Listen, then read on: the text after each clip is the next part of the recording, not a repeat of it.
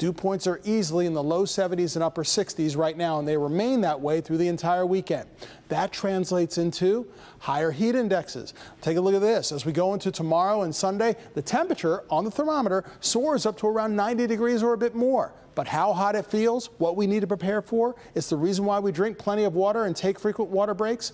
100 or more is what it will feel like on Saturday, near 100 on Sunday. But you notice some relief is on the way. Early next week, some drier air moves in here. But what about the chance of rain?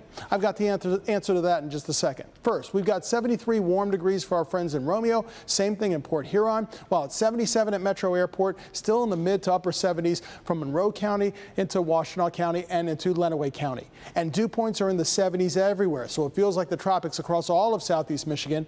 And once again, because of the stagnant air, high pollution levels for tomorrow, and air quality alert for Detroit and nearly all of southeast Michigan.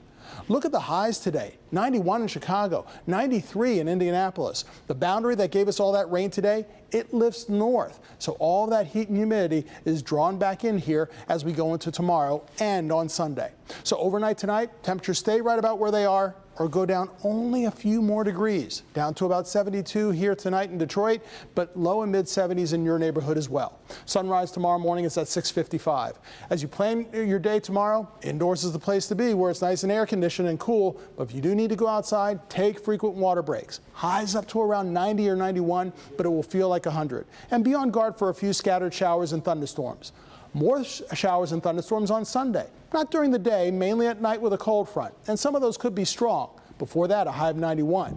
Then relief is in sight. Monday afternoon, a high of 86, but then low 80s, plenty of sunshine, lower humidity, more comfortable as we go into the middle of next week and by the end of next week for Arts, Beats, and Eats.